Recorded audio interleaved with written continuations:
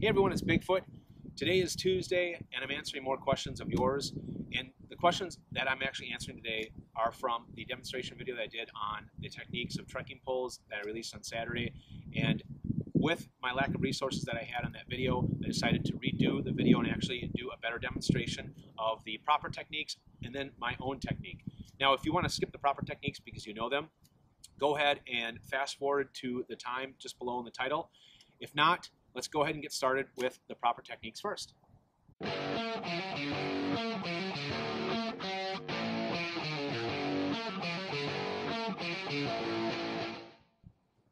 right, to get started, you need to set your trekking poles. To do that, you're going to bend your arm until you have a 90-degree angle between your forearm and your elbow and your upper arm. And you're going to set the trekking pole so that the grip will be comfortable in that 90-degree angle. For me, that's 115 centimeters on the bottom, and then I actually set it to 120 on the top. All right, now that we got the right height, there are, in most poles, they have a marking on the pole that's going to tell you R and L. So R is for right, L is for left. And the purpose of this is because of the strap. The poles are the exact same, but the straps are different. And as you can see with the strap, there is the padding that's in the inside will actually go up further on the strap depending on which side that you have. And when I grip it, I'm going to have more padding around my arm. Now, one tip that I did here that I thought was pretty ingenious is someone put a red piece of tape around the top of the trekking pole, so they always knew that that was red for right. Sometimes the lettering will start to wear off, but that was a great best bet. So as you can see, with my arm bent at the 90-degree angle, this is about the perfect height for me. Now, let's talk about the proper ways to grip your trekking pole. What a lot of hikers do is go through the very top of the trekking pole strap, and then they do this death grip on the trekking pole. You don't want to do that, first of all, because you're really defeating the purpose of the strap. The purpose of the strap is really to distribute the weight from your lower body to the trekking pole. And it's going to give you stability and balance. You're not going to get that if you have this death grip on the trekking pole. When I hiked the Appalachian Trail last year, I saw a lot of hikers carrying the trekking poles like this with the death grip, or not even using the straps. Some of them even cut the strap off. And again, you're defeating the whole purpose of the strap and a lot of the purpose of the trekking poles.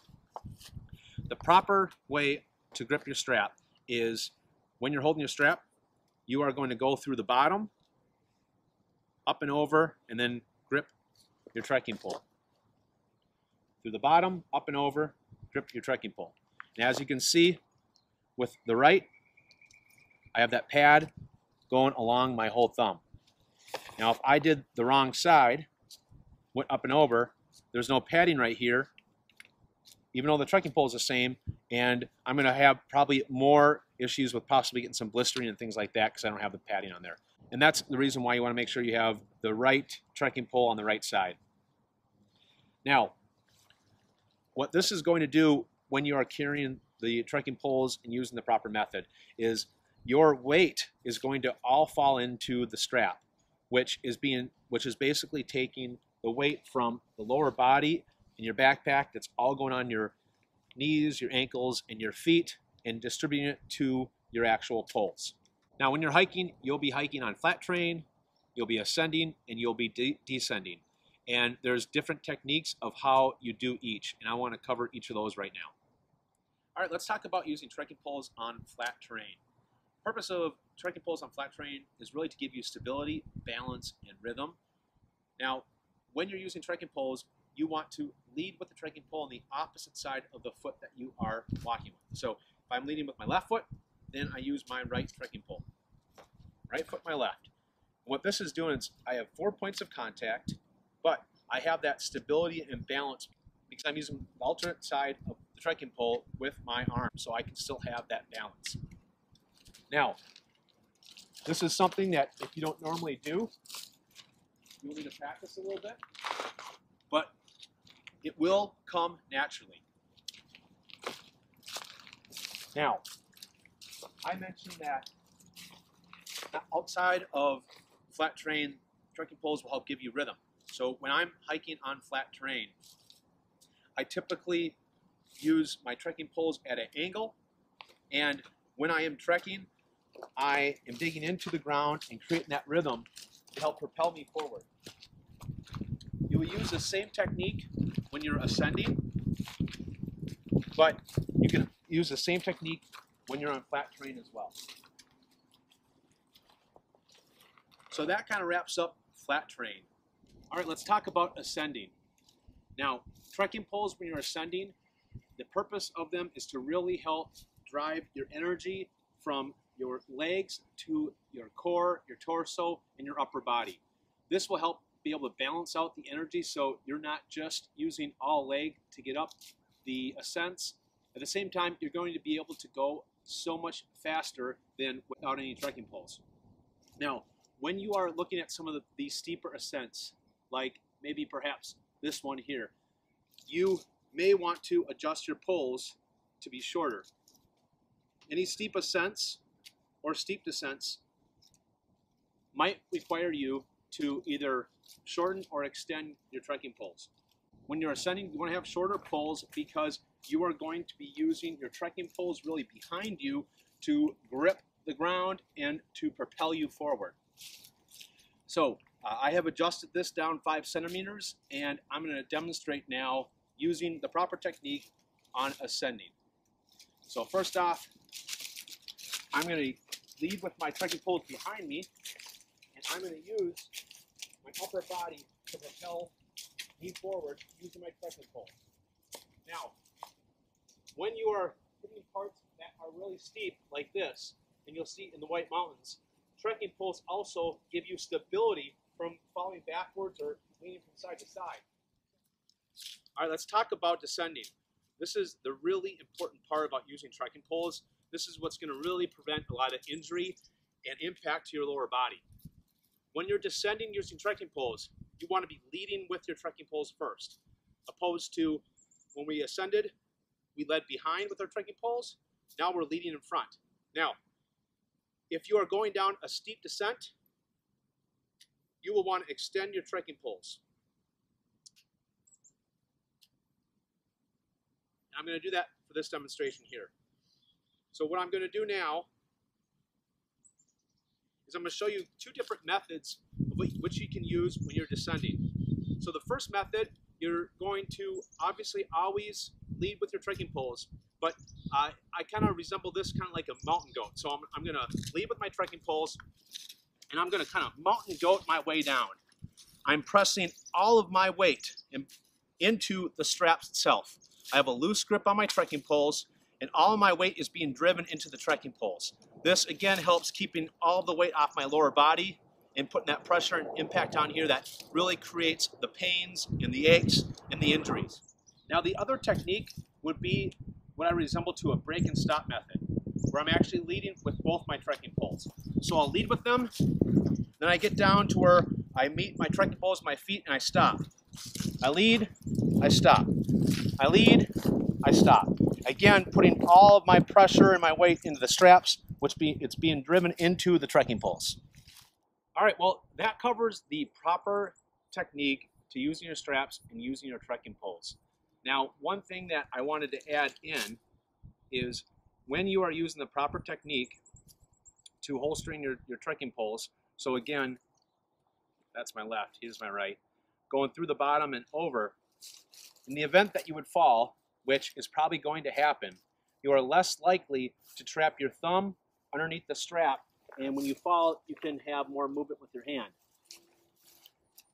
Going the other way that we talked about, if you have your handles tight like most people will, and they're doing their death grip, well, if they fall down, there's nowhere for their hand to move and get out of the way. Their thumb is trapped, and there's a better chance that they could injure their thumb when they fall on top of the trekking pole, whether that's breaking it, dislocating it, whatever.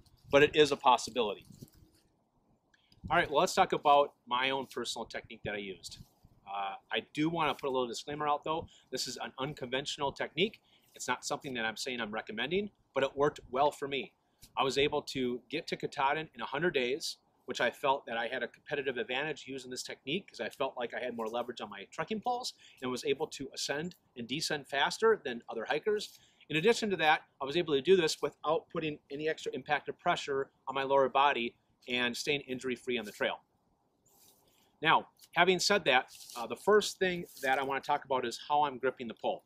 So first off, I am going through the straps through the top, which yes, it is the way that I told you not to do. But this is, again, what worked well for me. So I went through the top, and what I would do is I would make sure that my straps were a little bit more loose and longer than what you would typically see with a tightened strap up against when you're doing that death grip, but you're not supposed to do either. So what I do, I would usually have about this much slack.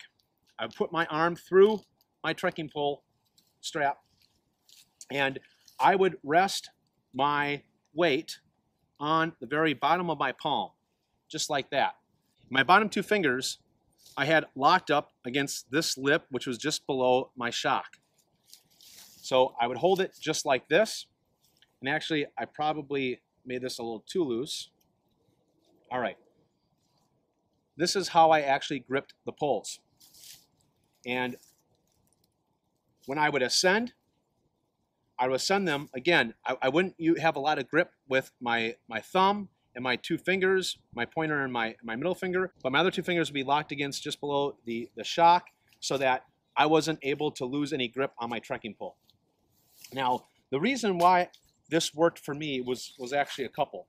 Number one, I rarely had to adjust the length of my poles because when I was ascending, I would ascend with the grip much lower than what most people would grip. So I didn't need to shorten my trekking poles because of that. So let me demonstrate how I ascended to start off with. All right. Now, when I ascended, when I descended, and when I walked on flat terrain, I'm still using all the same techniques as I talked about before. I'm ascending, my trekking poles are going behind me, digging into the ground to propel me forward.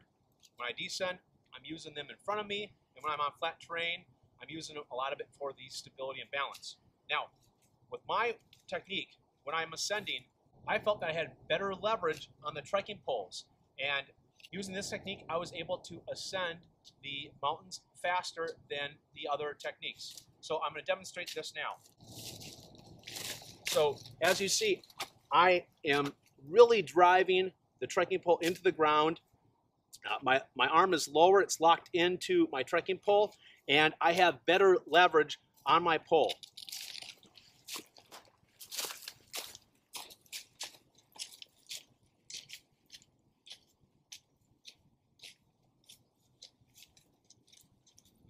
All right, descending.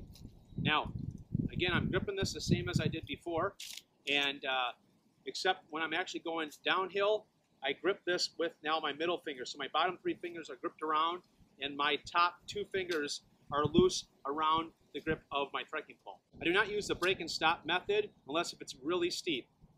This would not be a steep enough terrain that I would actually use that break and stop method. So I'm going to lead with my trekking poles out, and what I'm going to do is I'm going to put all of my weight in the strap just like I talked about before. And this is how I kind of compare how I use my trekking poles going downhill. They feel like crutches on my arms. All right, so I'm going to lean with my trekking pole, and what I'm doing is I am putting a little bit of my body weight and I lean it forward so it goes and drives into the trekking pole. Now, just like this, I kind of mountain goat my way down.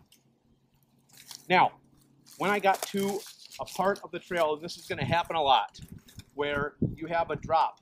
What I saw a lot of hikers do on the trail is they had their death grips, and they weren't really leveraging their pole to help break their fall. They would just jump down. And with all that pack weight that you have on the upper body, after a while, you really start to have a lot of aches and pains in your lower body.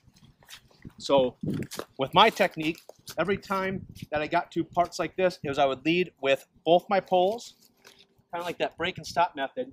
And before I jump down, I would lean all of my weight into my straps. And then I would gently come down. Let me show you that one more time. lead with both poles, all my weight in the bottom of my straps, and then gently jump down. All right, now I'm not going to demonstrate on flat terrain since I already did that before. My method's very similar, but what I would do is I actually wouldn't grip my poles like I am doing when I'm ascending or descending.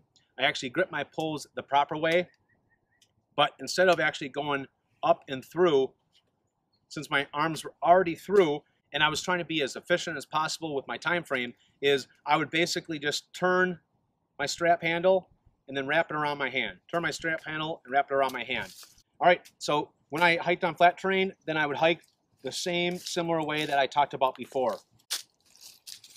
Now, one thing that I did notice when I was trying to do the proper way, the proper technique, with the amount of weight that I drove into my trekking poles, was I actually got a lot of pain from the pressure. Instead of the pressure being on my lower palm, like how I hiked right here, when I actually used the proper technique and put all of that weight in there, where my pole strap would sit, it would, between the bottom part of my thumb and the upper part of my palm, I felt that I got a lot of extra pain, and it was not as comfortable when I would hike with this proper technique when I would descend and put a lot of that weight into it. When I was on flat terrain, it didn't matter because I wasn't really using the trekking poles to distribute my weight like I was descending.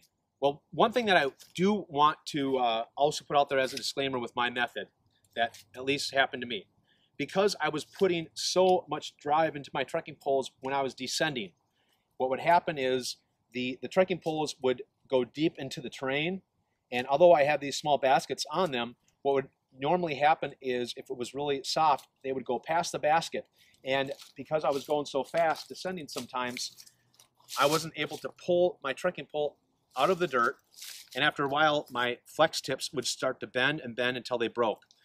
I had to replace these about every 500 miles on the trail. So that was something that was a little bit of a nuisance. However, I have an idea that I'm going to try when I get on the 8T here in a couple weeks. I'm actually going to replace the smaller baskets with the bigger baskets that you see on poles when you go cross-country skiing. And my idea is because it has more surface area, it's less likely to be able to really go deep into the ground. So I'm hoping that really prevents the issue from me having to replace my flex tips so often. All right, guys, well, that wraps up my video on the proper techniques, the improper techniques, and my own special technique. I'm not going to recommend my technique to anyone. It's really your own decision. Hike your own hike. This technique worked for me. It got me to Katahdin in 100 days without any injuries to my lower body, and I'm not going to change something that isn't broke to begin with for me. But I hope it was helpful for you guys. Thanks, everyone. Stay tuned for my next sighting, and remember to always follow Bigfoot. One nice thing about straps is when that happens, I can just pick it right back up without bending over because I'm lazy. I almost kind of feel like I am a mountain goat. I do not do the gas and brake method, or right, brake and stop. Brake and stop. Is that what I called it? Brake and stop. Gingerly use my trekking poles and mountain goat my way down my descent. Free and keeping all of my weight off my lower body, but I was able to